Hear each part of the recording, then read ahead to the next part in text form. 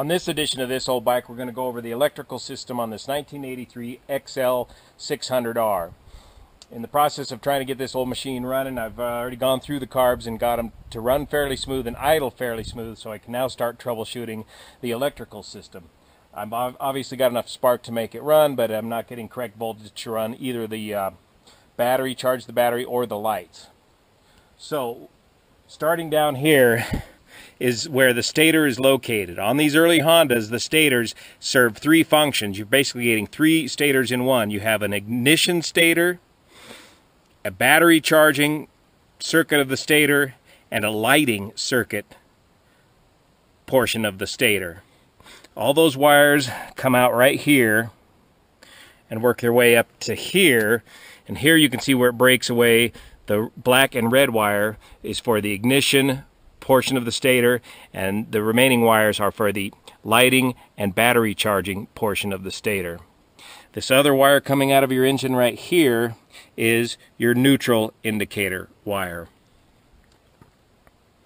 The other wires that come out of the engine located over here is, I believe, your pulse generator coming from here.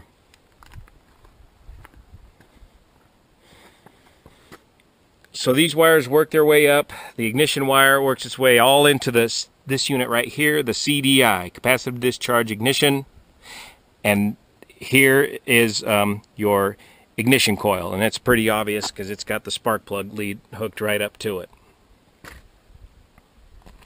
Working our way back from the CDI, we get to the portion where I'm working on right now. We get an AC transformer and an AC transformer rectifier. Let me get the original component. Here's the original AC regulator rectifier, and then like I said, the stock AC transformer. This regulator rectifier is for the battery side of the stator circuit to get you 12 volts regulated DC power to the battery, and this AC regulator is part of the lighting circuit. I was getting unlimited voltage to the battery, indicating that this regulator rectifier was in-op, so I've replaced it with a Trail Tech unit, which wires directly into the original wiring for the regulator. Red goes to red, that's the battery. Ground, black goes to green. Remember, on Honda, green is the convention for ground wiring. The two yellow wires go to the stator, the battery charging portion of the stator, pink and yellow, and then one extra wire for the lighting circuit, which goes to the original black wire on the Honda. From here, the wiring works its way around to charge the battery, which is normally located here. That's what I'm charging right now, replacing. And you've got your 12 volt positive with a fuse and a spare fuse conveniently located right here, and your ground wire. Here is a flasher for the turn signals, and you'll see there's a spare ground wire here. And looking at the schematic, the original schematic, that's correct. There was an extra ground wire right there. There's only two wires going to the turn signal relay.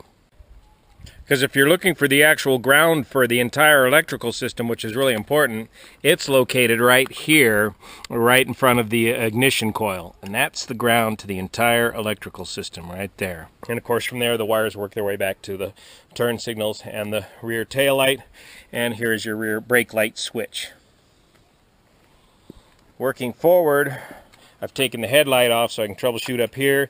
Here's your headlight plug here.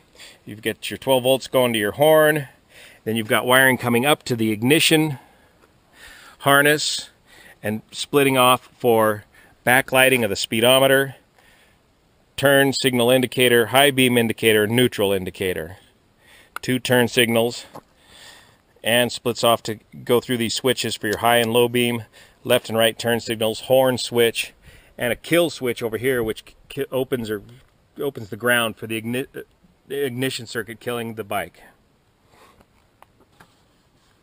All of this can be gleaned from the original 1983 service manual wiring diagram schematic, and all the colors on this wiring diagram hold true to the actual bike, as this bike with only 6,000 miles, the electrical system has not been chopped up yet.